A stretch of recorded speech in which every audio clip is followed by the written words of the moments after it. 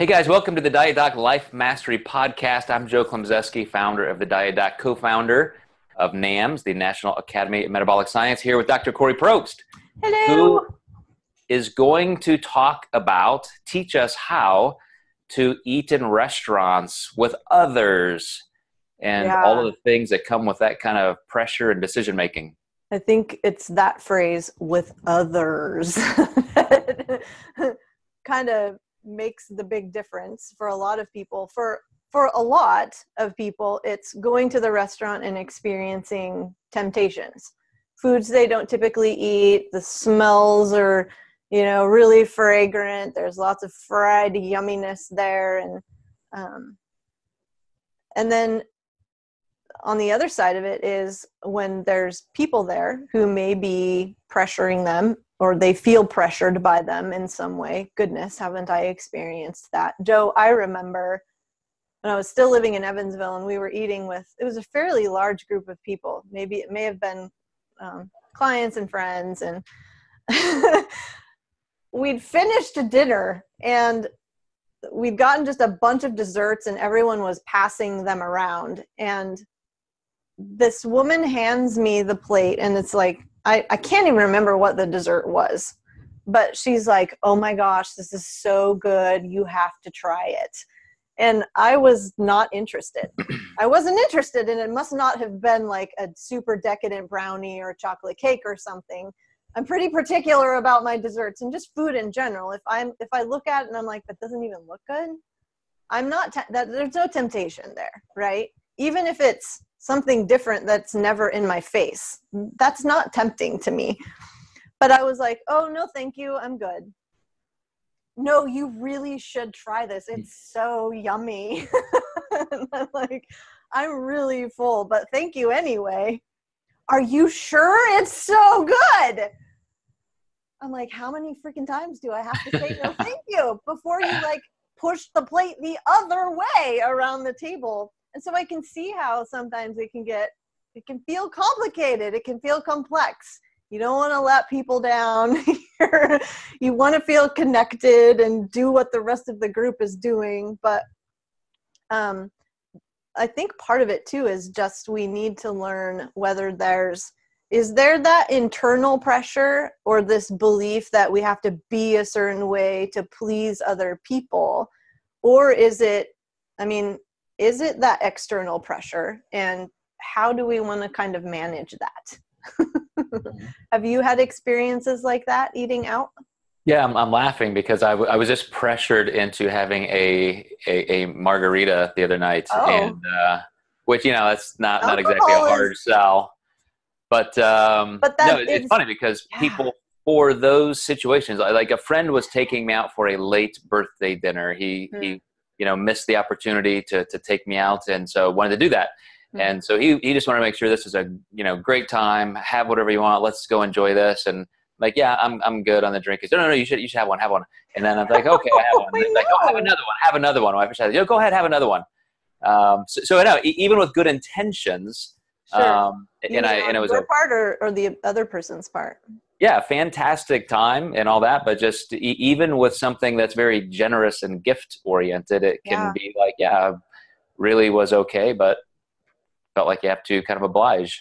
Totally. I was having lunch with a friend of mine last week, and we were at this pretty high-end restaurant, and she likes these oysters. I think they're called Oysters Rockefeller, and they're oysters covered in cheese and bacon. And for one thing, I don't even like oysters, but she's like, oh yeah, let's get the Oysters Rockefeller. They're so good. So they come to the table and she's like, these are so yummy.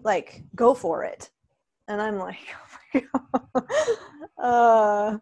I grabbed one. I took one and I ate one of the Oysters Rockefeller. And how was it?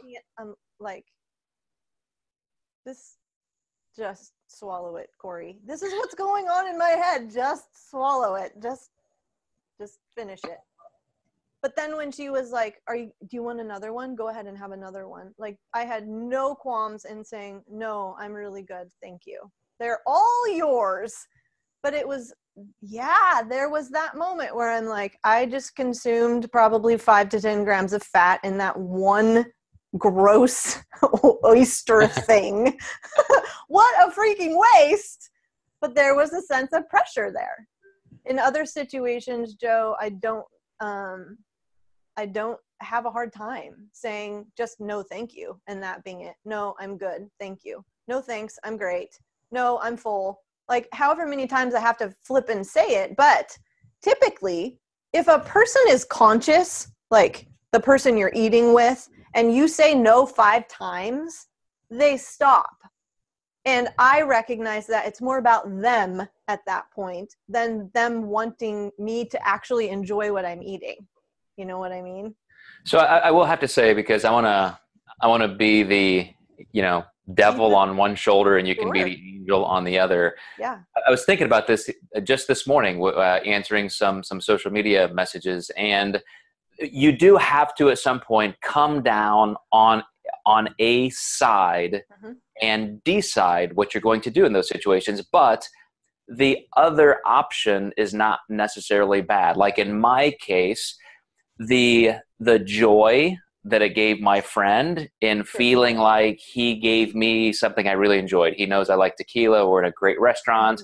And it just wouldn't have been a complete birthday meal if Joe didn't have some tequila. So for me, suffering through a margarita was worth, having him feel like it was really a nice gift. And so that is absolutely part of this equation. But if you have health goals or body composition goals, then absolutely, make those decisions ahead of time and live by them, because this is the same guy that I learn a lot from when it comes to discipline, because every time I go out to eat with him, he instantly just cuts his meal in half, puts half of it aside, and takes it home. Because he knows what we're talking about, Joe, and I have a story about this guy too. Yeah, so that's just part of his discipline. It doesn't matter how hungry he is, what he wants, how decadent the meal is, a restaurant. It's just that's the rule. That's the decision that's been made, and he lives a very healthy, consistent life by doing that. And that part of his discipline, and let's call it a foundational principle in terms of the way that he eats, it's not affecting you. Right. So, like, we can all have principles like that we recognize aren't going to affect other people. In other regards, we're just going to have to be okay with this might affect them, but my intention isn't to hurt their feelings. But it can be dicey. Ben and I were out to breakfast the other day, and we've talked about it. He knows what I prefer, the way that I think about food. I'm thinking 5 steps ahead. We're at breakfast and I'd ordered and he'd ordered, and then he was like, do you want to get some pancakes to share?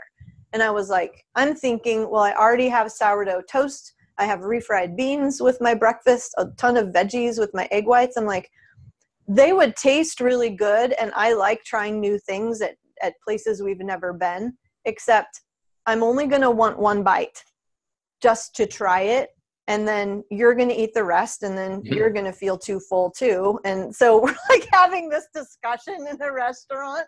We can have that discussion, though. We're not going to do that with a lot of the other people that we're eating around. So, it's kind of kills the mood there, Kori. You just killed the moment. Right? Maybe I did hurt his feelings. You hurt my feelings that you didn't get pancakes with me.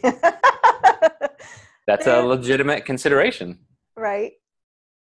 And I probably I don't know if I but I aim for the side of this is what's important to me.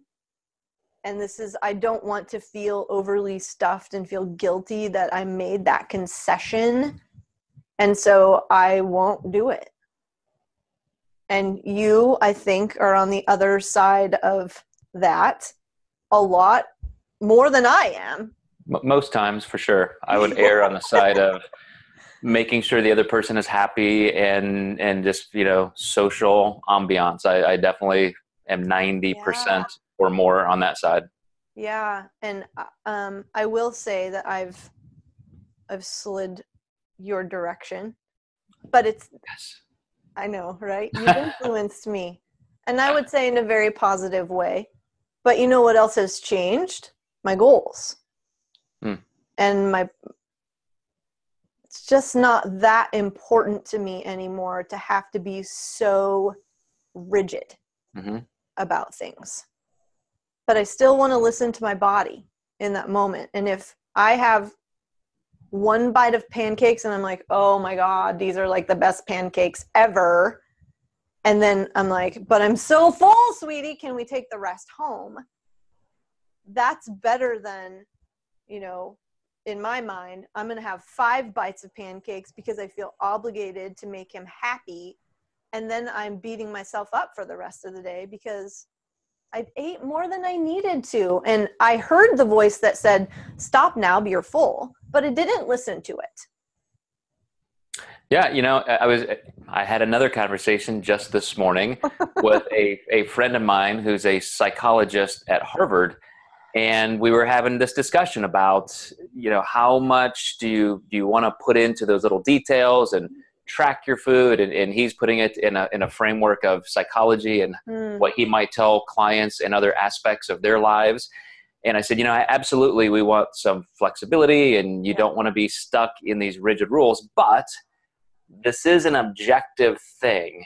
Energy balance is very objective, and if you do have body composition goals, if you want to lose even just 5 or 10 pounds, you're going to make it so much easier on yourself if you are completely aware of the physiology, the chemistry, the mathematics of what you're doing, because then you can manage it. It just becomes so simple. That's what tracking macros is all about. Yeah.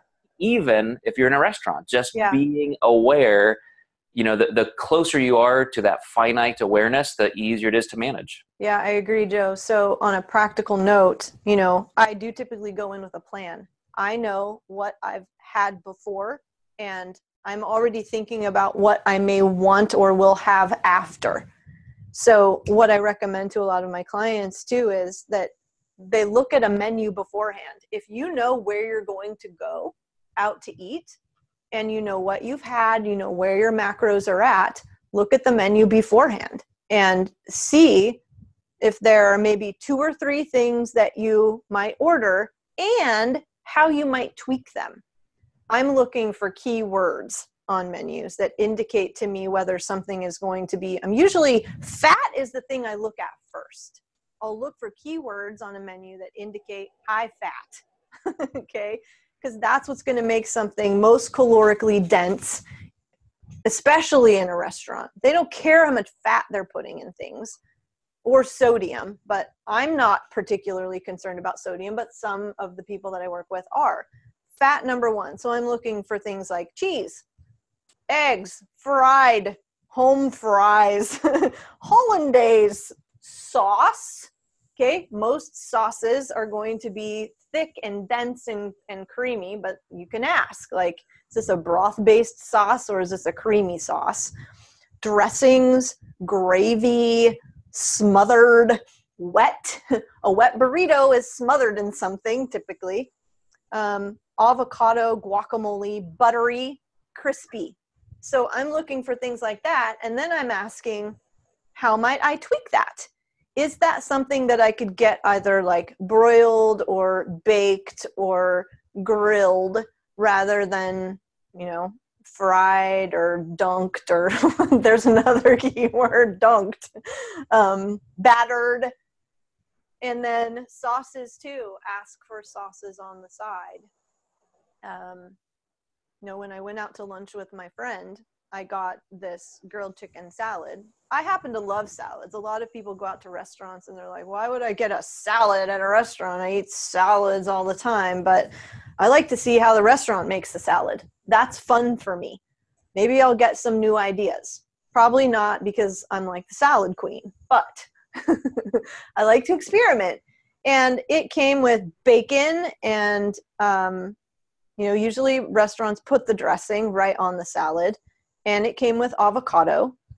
And I knew when I went in, because this restaurant has really good bread, that I'm going to be eating maybe 1 to 2 slices of bread. I had the room, and I would probably be putting a little bit of butter on that bread.